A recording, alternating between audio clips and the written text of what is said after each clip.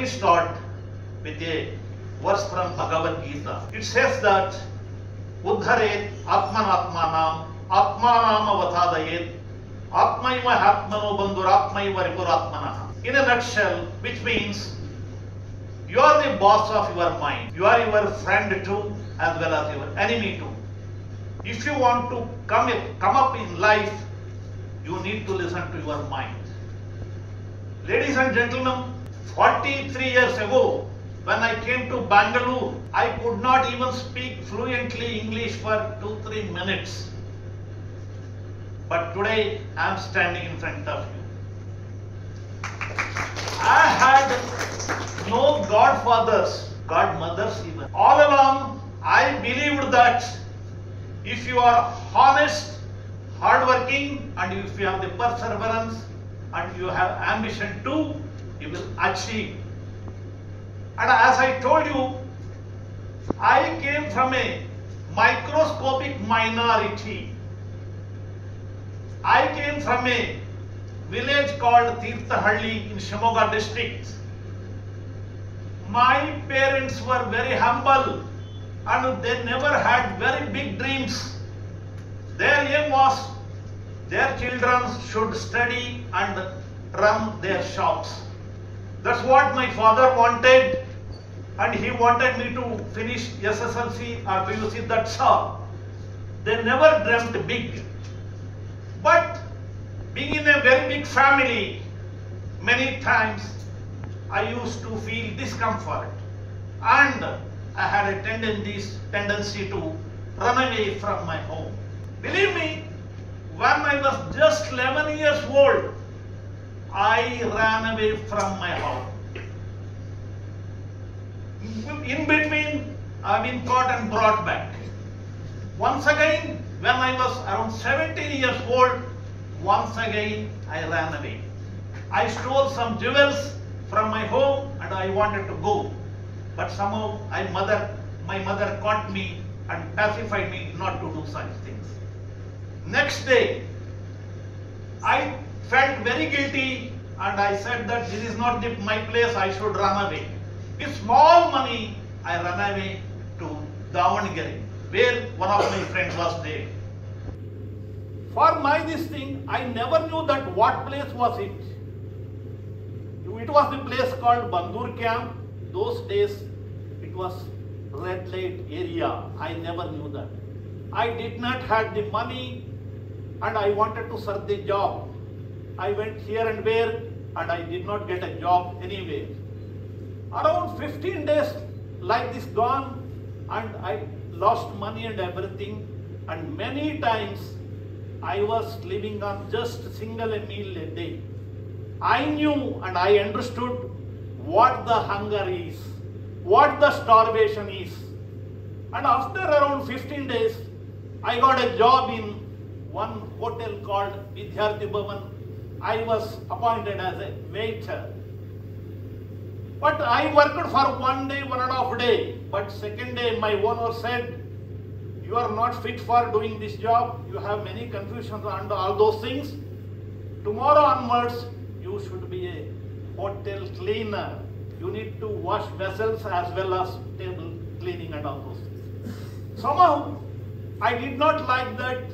My conscience did not permit that. I said, no, I can't work. Another few days I searched for one more job. Somehow I could not get it.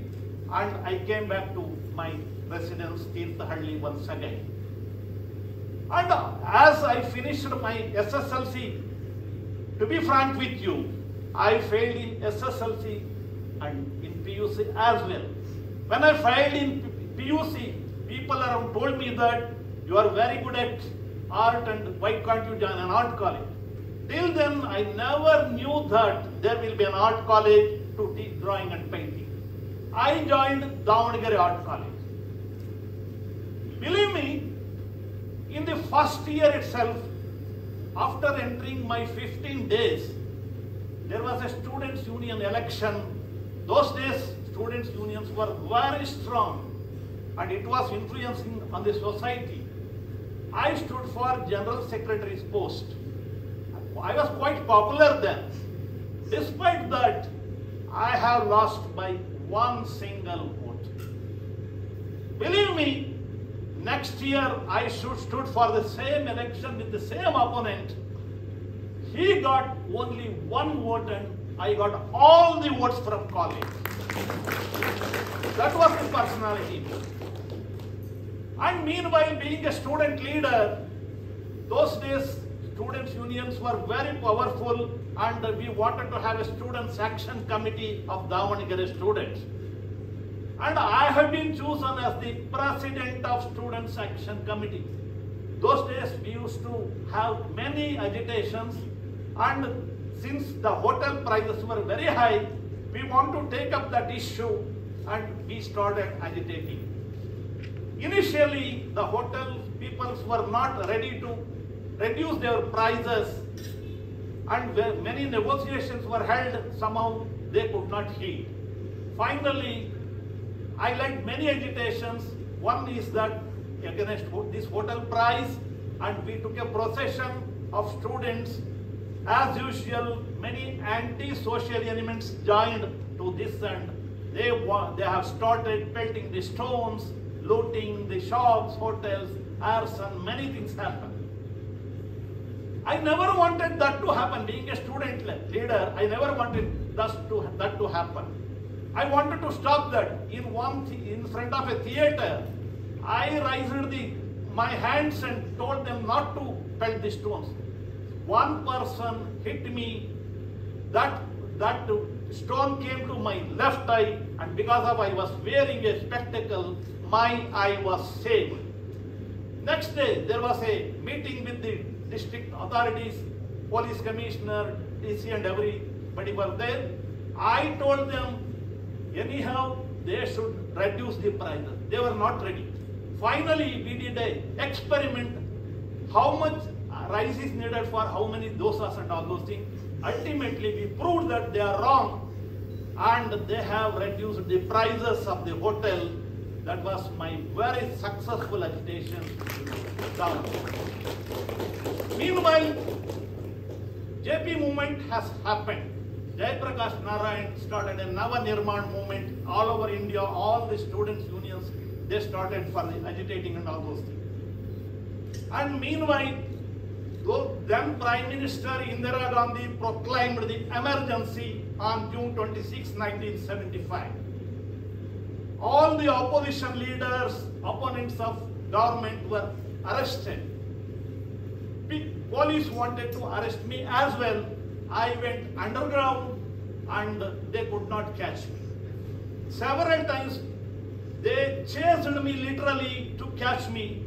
Somehow they could not do that because of my intellectual property, and I knew how to escape and all those things. Later, thing is that what we were doing, the agitation is not simply going underground and all those things. I was able to do another set of satyagrahis and all those things. I need to arrange all those things. That's why I was contacting the student leaders. One student leader collided with the police and they wanted to catch me. One day he asked me to come to a park. There was a small hotel in a hut, and I believed him and I went there. And when I sat there, police surrounded me and arrested me. I could not escape. Same day, they put me in the cell of the police station. It was a very small place. Even for peeing, they had kept a small earthen pot. We used to pee there. And next day, they were supposed to produce me to the court. What they did to scare the other people, they took me and they paraded me with the handcuffs in the roads in front of everybody. And after 15 days, I was in a jail for Davanagere jail, and after that, I got a bail. But every day I used to go to the police station and sign. That was my contract.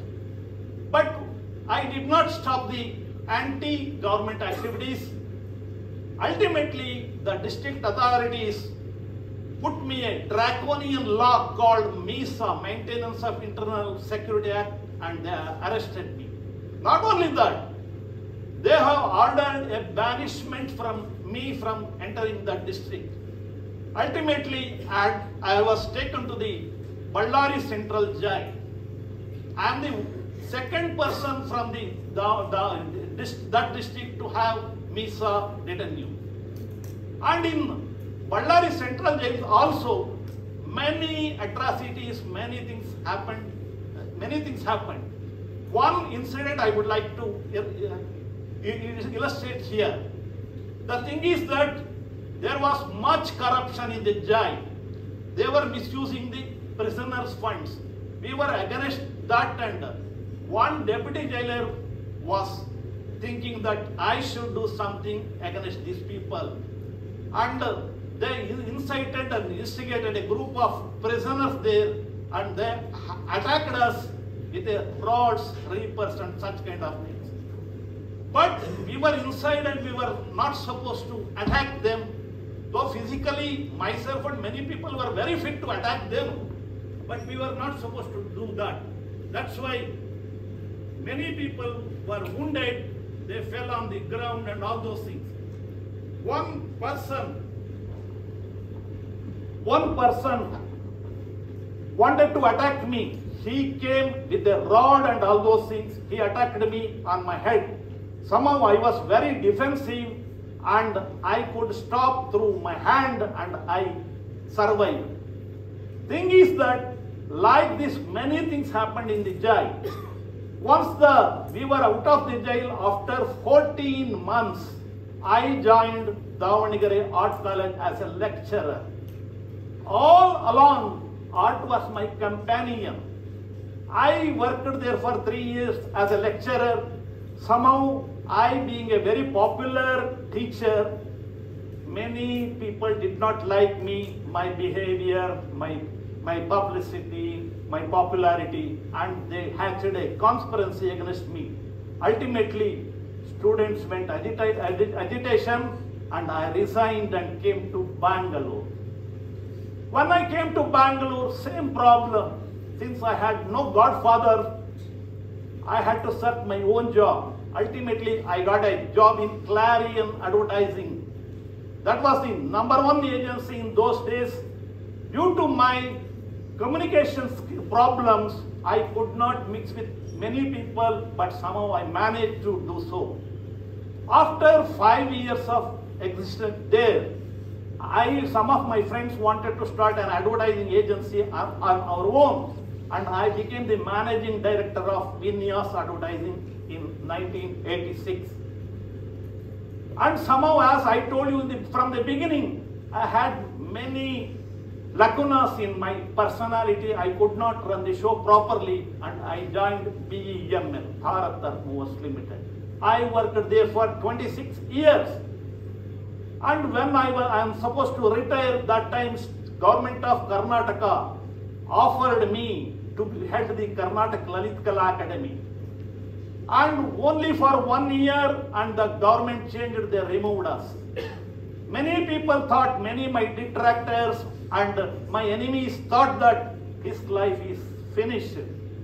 But every time they said like that, I used to rise, I used to come up like a phoenix from the ashes. When I was doing my painting and all those things, one day I got a call from the Delhi that I should head the Lalit Kala Academy in New Delhi, which is the apex body of visual art in India. And do you know who chose me as the head of that? None other than our Prime Minister Narendra Modi ji. He took me and he sent me a message telling that, Shetty ji, I have confidence on you. You should prove that. Being taken by that, I did many unprecedented programs. I did International Print Biennale, I did International Kala Mela, I did Tihar Fest, like so many things I did and I proved. That post was earlier held by Auditor Controller General of India and many senior officers. I was appointed to that post and I am the first artist to head as well as the administrator and the chairman. That kind of credibility I had. Ladies and gentlemen, I told you, if you have the perseverance and honesty and hard work, you can do so many things. When I was heading the Lalit Kala Academy, Russian embassy people came to me and they invited me to Moscow for an international conference organized by UNESCO. I was supposed to give the keynote there. They invited me. Not only that, they asked me to address their 260th years conference. Apart, they gave me honorary membership of Russian Academy of Arts and the third person of India to get. In their 260 years of existence, I got this opportunity.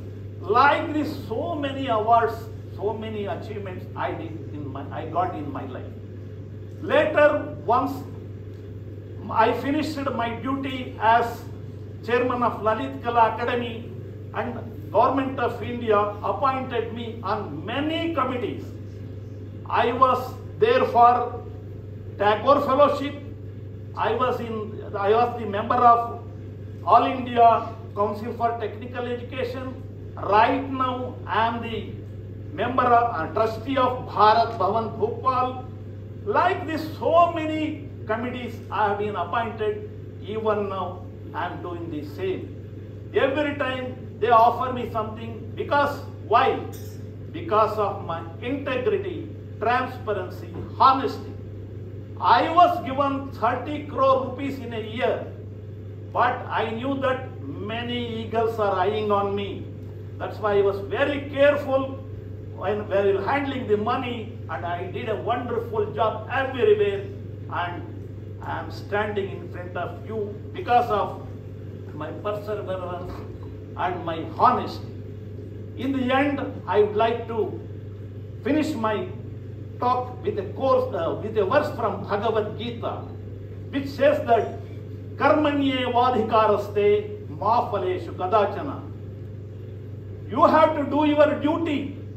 If you do your duty properly, don't worry about the results. Don't worry about the fruits. It will come on your own. Ladies and gentlemen, this is my life. Thank you.